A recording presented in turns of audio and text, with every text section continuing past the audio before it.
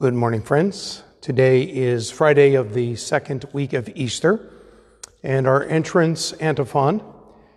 You have redeemed us, Lord, by your blood from every tribe and tongue and people and nation, and have made us into a kingdom, priests for our God. Alleluia. My friends, let us begin our celebration as we should begin all things, in the name of the Father, and of the Son, and of the Holy Spirit. Amen. The grace and the peace of God our Father and the Lord Jesus Christ be with you all and with your spirit. My dear sisters and brothers, as we come to share our hearts, the beautiful gift of your faith, as you join us technologically through the gift of social media, we come together as God's family from different places, from different backgrounds, from different situations. And in that diversity, we are called into unity that only God's healing word and the gift of his body and blood can do for us. And so as we recognize this unity, let us also recognize the moments of division that we have separated ourselves from God because of our sins. And let us ask the risen Lord for his forgiveness.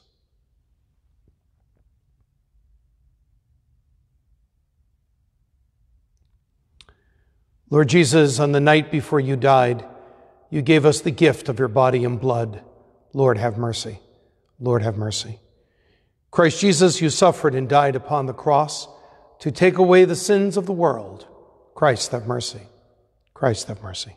Lord Jesus, you rose on the third day to win for us eternal life. Lord, have mercy. Lord, have mercy. May Almighty God have mercy on us, forgive us all our sins, and bring us into everlasting life. Amen. Let us pray. O God, hope and light of the sincere, we humbly entreat you to dispose our hearts to offer you worthy prayer and ever to extol you by dutiful proclamation of your praise. Through our Lord Jesus Christ, your Son, who lives and reigns with you in the unity of the Holy Spirit, one God forever and ever. Amen.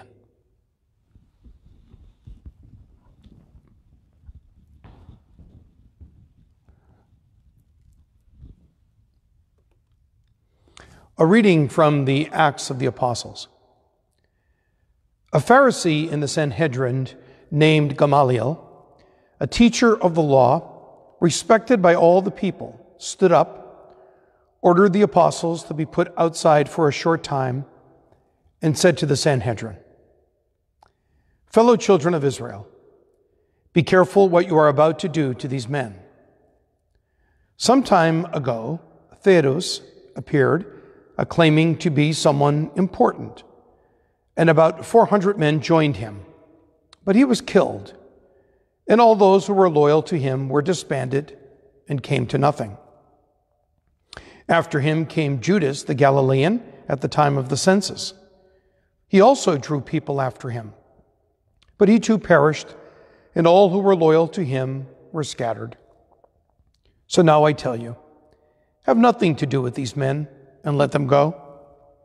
For if this endeavor or this activity is of human origin, it will destroy itself.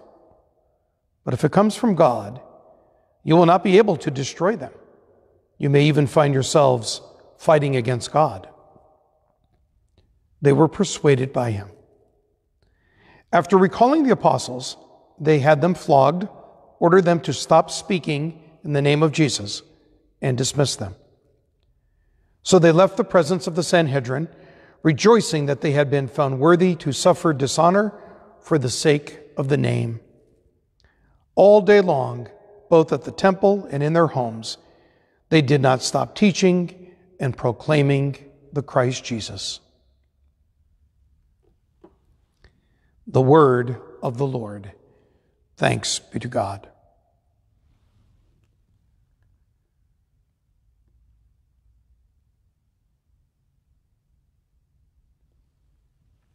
Our responsorial psalm.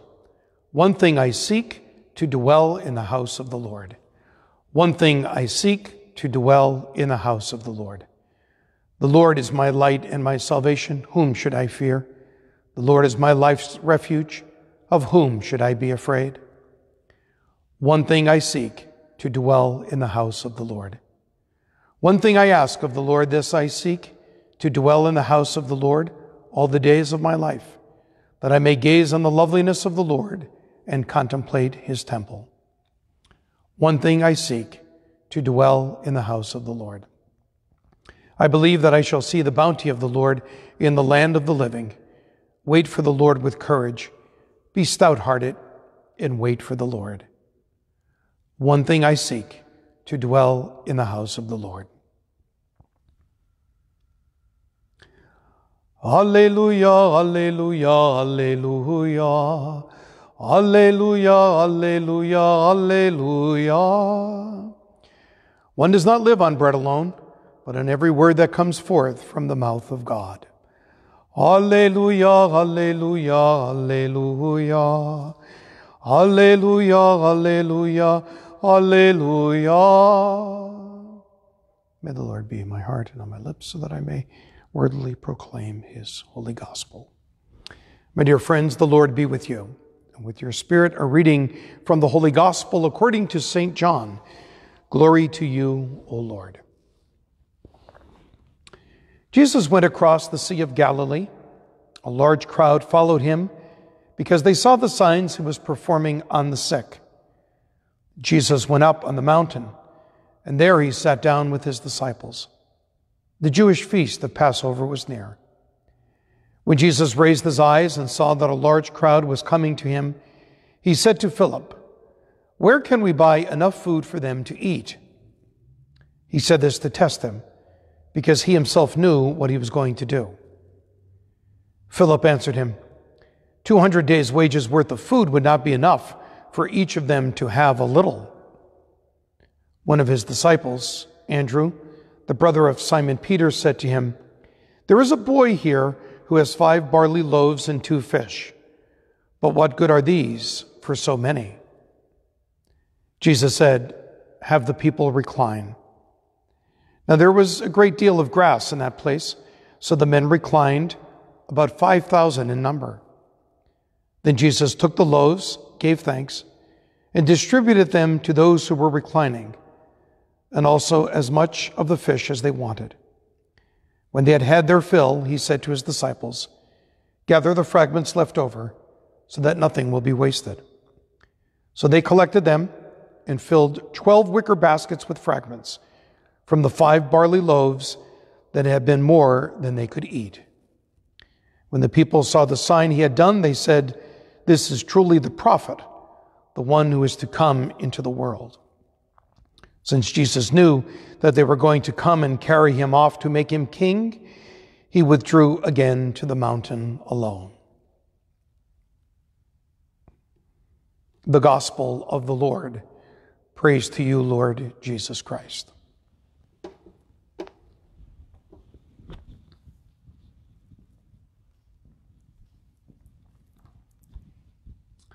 My dear friends, I think part of the job description of any priest, besides celebrating the sacraments and preaching and all of the normal things that is expected of any priest, but one of the job titles also, I think, is organizing events, organizing celebrations and socials, and all of those things that we never studied in the seminary, that we were never taught how to do. It's kind of on-the-job training. And one of the biggest concerns all the time with these rather large church-sponsored events is how much food do we order? And most of the times we have committees of people who are there to assist us, wonderful, dedicated volunteers. Oftentimes there's a variety of opinions, sometimes some lively discussion of how much food to buy. And of course, as we are all worried, but especially in any Italian parish, the biggest mortal sin is to run out of food. God forbid that we should run out of food at any type of a social. And so we realize that we want to make sure that there is hospitality. We want to make sure that we are making sure everyone is fed. That's the concern in today's gospel. There's this large multitude of people that want to hear Jesus, that want to see Jesus, maybe even the possibility of even touching him and being able to receive some type of healing blessing, some type of comfort and strength that they are in need of in their lives. And so Jesus sees the need to feed them as well, not only spiritually, but we also have physical needs as well. And that's why Jesus wants us to pray to the Father as we pray for our daily bread, so that we can have the physical, the material sustenance that we need, so that we can serve the Lord in our daily lives once that our physical needs are met. And so I like the gospel because it seems that Jesus is messing with the apostles a little bit and says, where are we going to get all this food for them? And they're concerned as well too, pretty much almost kind of given up and say, well, there's no way that we could do this. So it's probably best that just kind of, let them just all go home and they're all on their own. But there is this boy, right, in the gospel who just has the 5 loaves and the 2 fish. And the little that this boy has, and remember, a child in biblical times was considered almost insignificant. They were just kind of out of the way and forgotten. Children were not always counted. Children and women oftentimes were considered insignificant. Thanks to the Holy Spirit, all of that has changed since then. But in those times it was.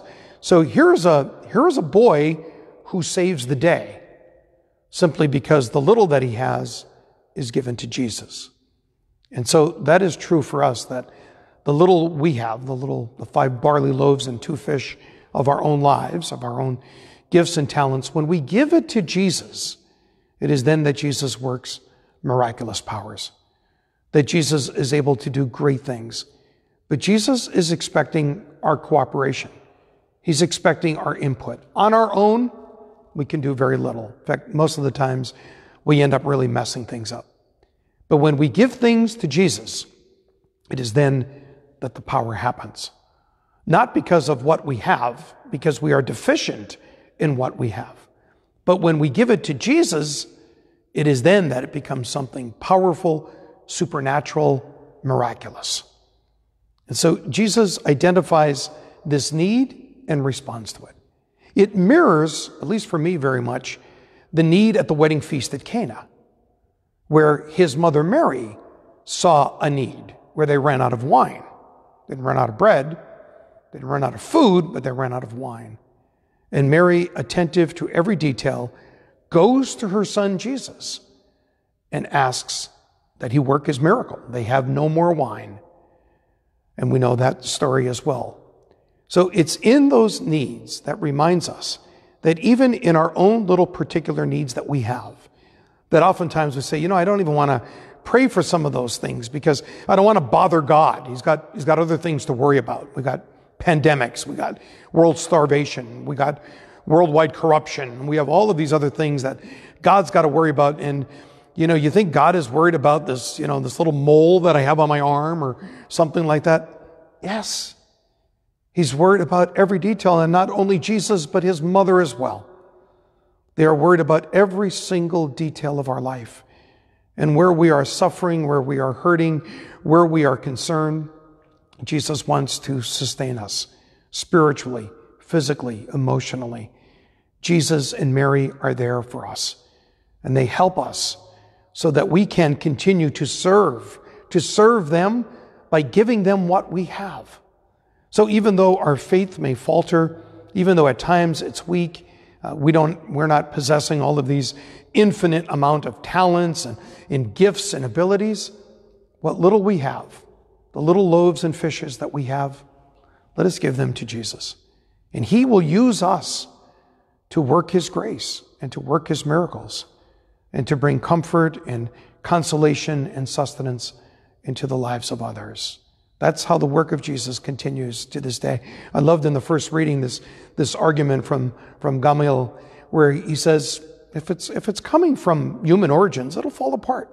This to me is one of the best proofs for the existence of Christianity, for the divine foundation of Christianity. Here we are, some 2,000 years later, we're honoring and celebrating and adoring our Lord, some guy that just happened to be put to death among thousands of others. And his message continues unto this very day. You know, that millions and millions of people throughout the world follow Jesus just like yourselves. This is just something that was a hoax, something that, a trick that was played on humanity? I don't think so. And so that argument, that defense that is in today's first reading is very, very powerful. This all comes from God because it's divinely rooted in God and how God works through us, how he has chosen you and me to be those channels of grace, those channels of mercy, that channel of love and comfort that we could bring into the lives of other people. Let us allow God to do that as we identify the needs of others, as we identify the problems and the worries and the pains of others, especially during this time. And let us allow God to use us to bring them comfort, to bring them love, to bring them peace. When we do that, we truly do the work of God, as that little boy never imagined that he would be cooperating with a direct, willful act of God. But what he gave to the Lord. May we do that this day and always. May God bless you in the name of the Father, and the Son, and the Holy Spirit. Amen.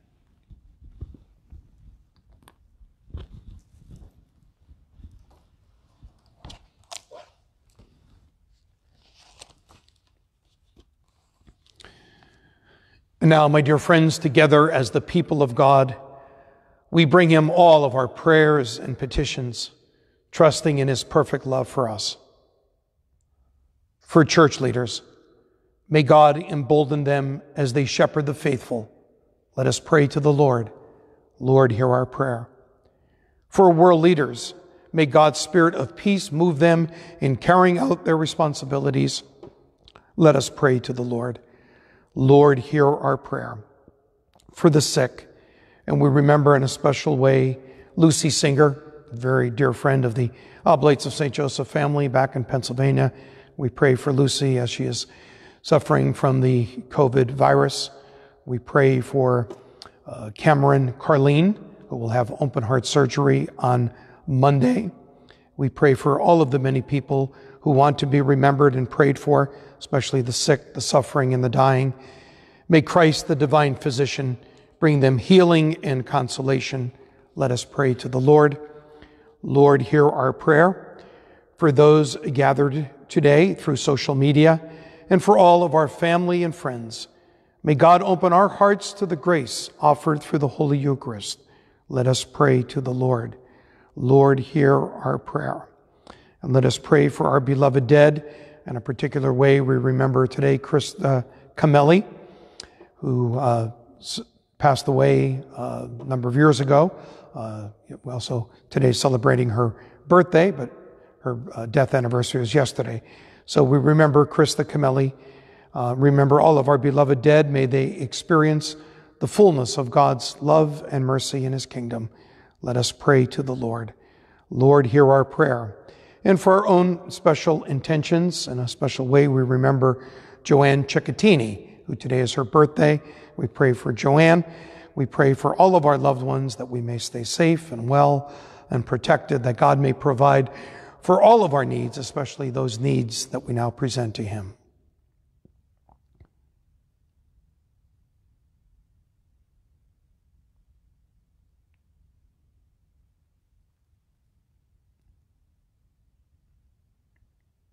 God of mercy, you have asked us to lift our prayers to you.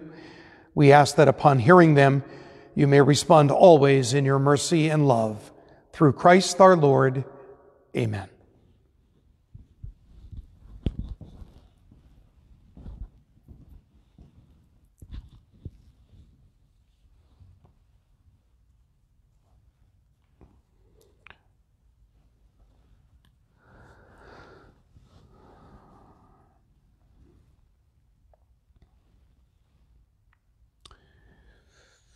Blessed are you, Lord God of all creation, for through your goodness we have received the bread we offer you. Fruit of the earth and work of human hands, it will become for us the bread of life. Blessed be God forever. By the mystery of this water and wine that we come to share in the divinity of Christ, who humbled himself to share in our humanity.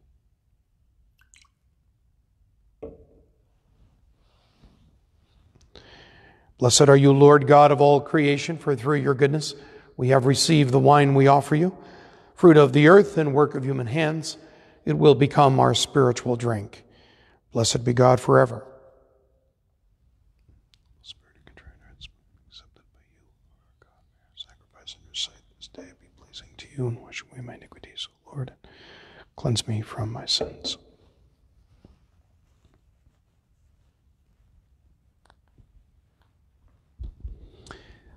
Pray with me now, my dear friends, that my sacrifice and yours that we offer together may be acceptable and pleasing to God, the Almighty Father.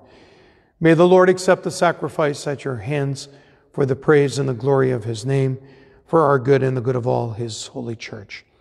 Accept in compassion, Lord, we pray, the offerings of your family, that under your protective care they may never lose what they have received, but attain the gifts that are eternal. Through Christ our Lord. Amen.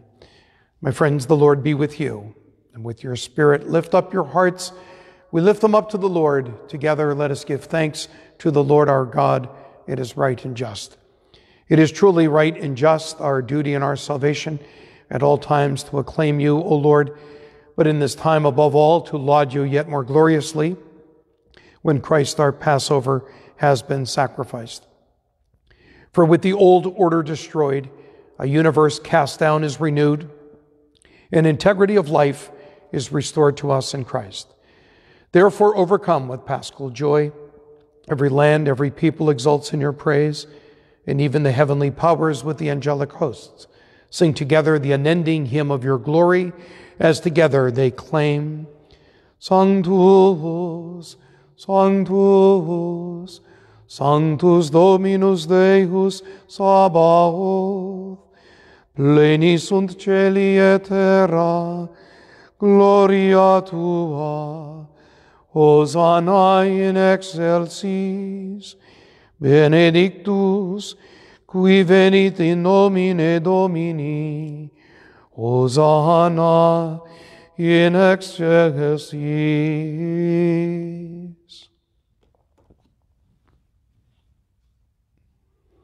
You are indeed holy, O Lord, and from the world's beginning are ceaselessly at work, so that the human family may become holy, just as you yourself are holy. Look, we pray, upon your people's offerings, and pour out on them the power of your Spirit, that they may become the body and blood of your beloved Son, Jesus Christ, in whom we too are your sons and daughters. Indeed, though we once were lost and could not approach you, you loved us with the greatest love. For your Son, who alone is just, handed himself over to death, and did not disdain to be nailed for our sake to the wood of the cross. But before his arms were outstretched between heaven and earth to become the lasting sign of your covenant, he desired to celebrate the Passover with his disciples. As he ate with them, he took bread, and giving you thanks, he said the blessing, broke the bread and gave it to them, saying, Take this, all of you, and eat of it, for this is my body, which will be given up for you.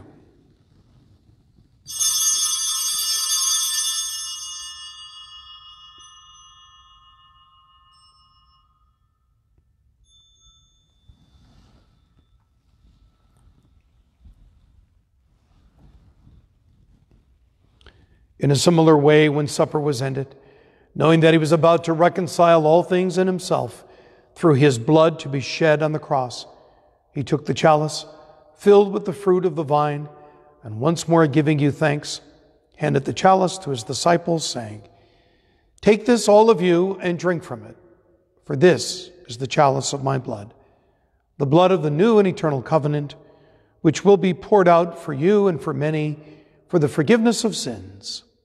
Do this in memory of me.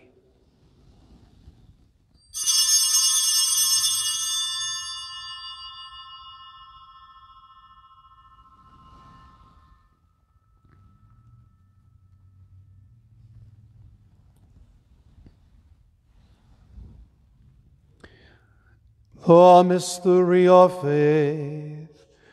We proclaim your death, O Lord, and profess your resurrection until you come again. Therefore, as we celebrate the memorial of your Son, Jesus Christ, who is our Passover and our surest peace, we celebrate his death and resurrection from the dead and look forward to his blessed coming. We offer you, who are faithful and merciful God, this sacrificial victim who reconciles to you the human race.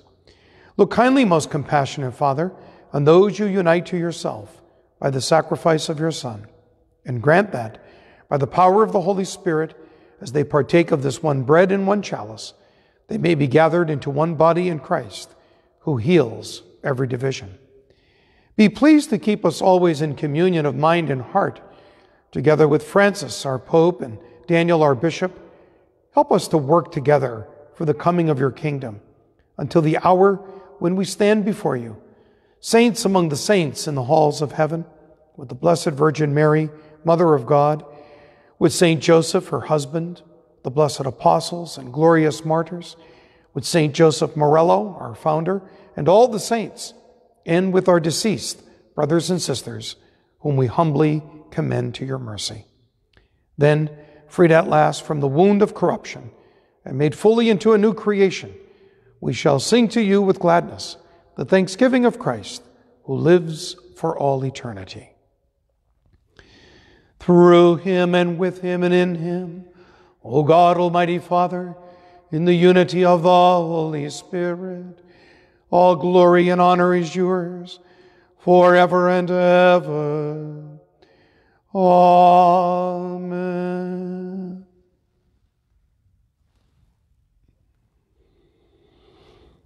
And now, my dear friends, let us turn to our Heavenly Father with confidence for all of our needs as we pray for our daily bread using the words Jesus taught us. Our Father, who art in heaven, hallowed be thy name. Thy kingdom come, thy will be done, on earth as it is in heaven. Give us this day our daily bread, and forgive us our trespasses, as we forgive those who trespass against us. And lead us not into temptation, but deliver us from evil. Deliver us, Lord, we pray, from every evil. Graciously grant peace in our days, that by the help of your mercy we may be always free from sin and safe from all worry and fear and distress, as we await the blessed hope and the coming of our Savior, Jesus Christ. For the kingdom, the power, and the glory are yours, now and forever. Lord Jesus Christ, who said to your apostles, "Peace I leave you, my peace I give you.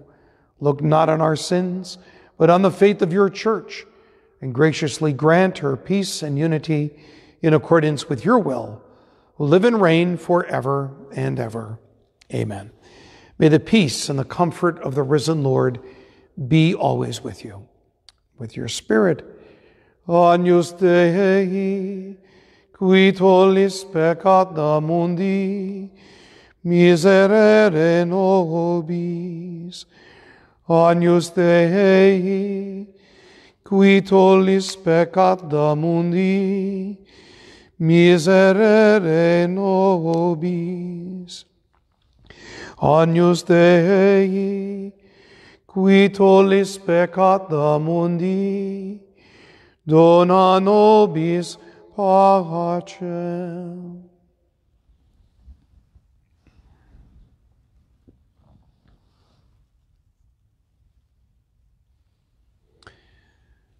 Behold Jesus, our risen Lord, the true bread come down from heaven, to take away our sins and to give us life. How blessed are we who are called to the supper of the Lamb. Lord, I am not worthy that you should enter under my roof, but only say the word, and my soul shall be healed. May the body of Christ bring me safe to eternal life.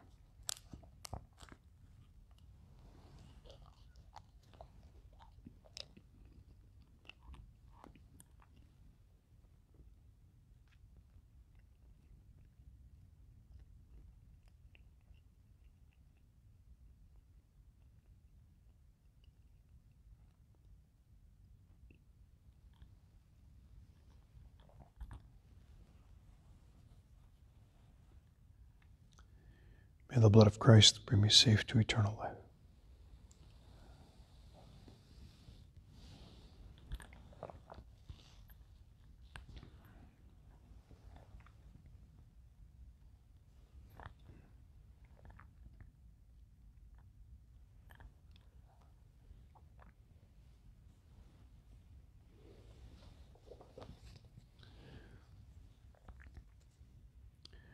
Communion Antiphon. Christ our Lord was handed over for our transgressions and was raised again for our justification. Alleluia. Now, friends, I invite you to offer your own act of spiritual communion, either in these words or your own personal words. My Jesus, I believe that you are present in the most blessed sacrament. I love you above all things, and I desire to receive you into my soul. Since I cannot now receive you sacramentally, come at least spiritually into my heart. I embrace you as if you were already there and unite myself wholly to you. Never permit me to be separated from you. Amen.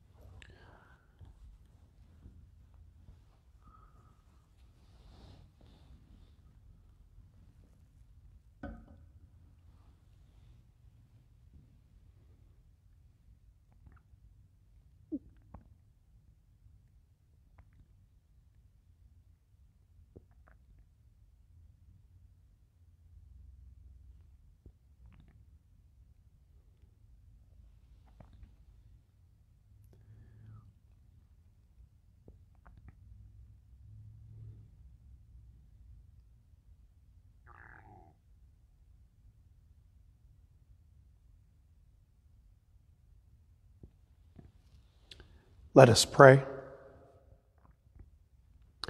Keep us safe, O Lord, we pray, those whom you have saved by your kindness, that redeemed by the passion of your Son, they may rejoice in his resurrection, who lives and reigns forever and ever. Amen. My dear friends, the Lord be with you, with your spirit, and may Almighty God bless you, the Father, the Son, and the Holy Spirit. Amen. Our Mass is now ended. Let us go in peace to love and serve the risen Lord with our lives. Thanks be to God. I wish you a wonderful day and a wonderful weekend, and may we seek to serve and to feed each other through the gift of our love. God bless you all.